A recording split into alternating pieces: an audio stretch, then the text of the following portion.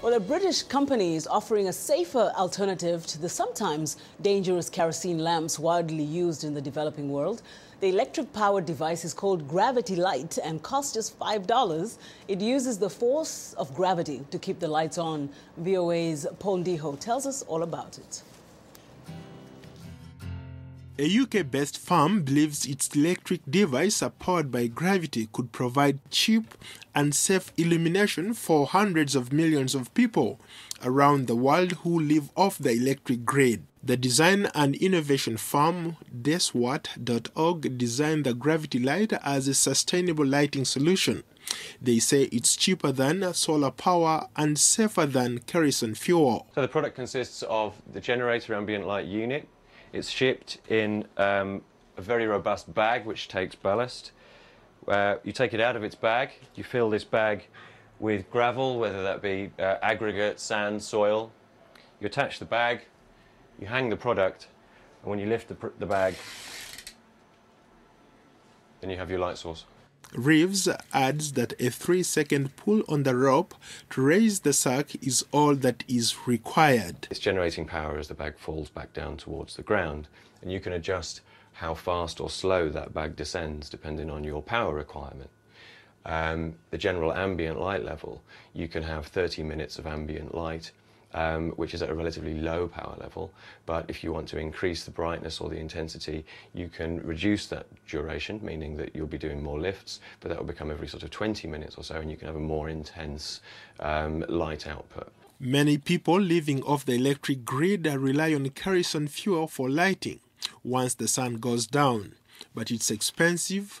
Buying kerosene for lighting can consume up to a fifth of a household's income. In addition, the fuel is extremely hazardous. The World Health Organization, WHO, says that those who breathe kerosene fumes inhale the equivalent of smoking 2 cigarettes per day. It also poses a serious fire risk. The Gravity Light throws out less light than most solar-powered devices, but the team says it could be used by consumers as a bridging technology. With no running costs after the initial low-cost purchase, the company believes has the potential to lift people out of poverty, allowing them to save money to buy more powerful solar lighting systems in the future.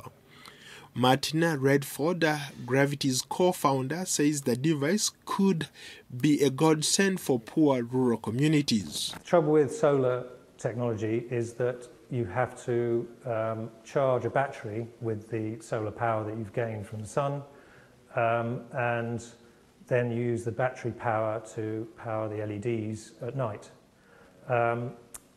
In Africa, there is a problem with the cost of units.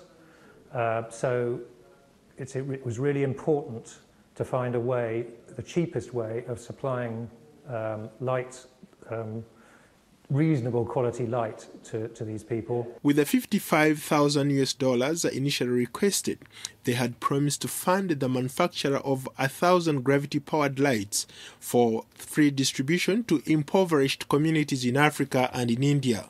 Reeves wants those initial users to provide his team with feedback on the device in order for the team to refine the product. A third of the world's population is off-grid, so you've got large communities across Africa and India and South America and even Northern Europe and into Russia where power is either intermittent or absent, and there is a requirement for the product. So we wanted to take a large number of the devices out to the intended end users, get feedback on how the product would perform in the field, get feedback from the users as to whether or not the device met their needs and whether or not further developments were required. The UK-based product design consultants, therefore.com, says there are currently more than 1.5 billion people in the world without access to electricity. Paul Ndiho, VOA News.